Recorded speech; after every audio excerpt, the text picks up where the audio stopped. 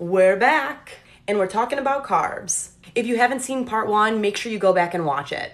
When you see carbohydrate, that includes 3 things: fiber, sugar, and starch. Fiber's pretty good. It doesn't raise your blood sugar levels, and it helps with digestion. Sugar is composed of 2 things: naturally occurring sugars, there's 6 grams of naturally occurring sugar, and then added sugar. This is what's added during the production process. What's left on the label would be considered starch.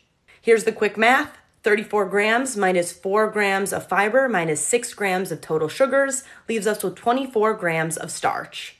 Now, what's the difference between total sugars and starches? Total sugars are already in its simplest form. Those are going to get directly absorbed into your bloodstream.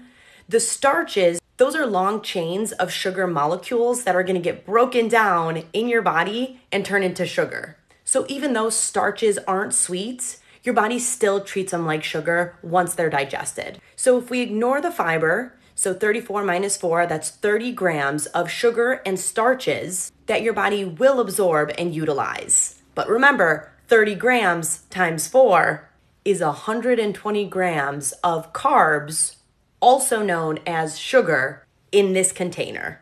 And that is why serving size matters. Labels love to play math games. Trust me, I know.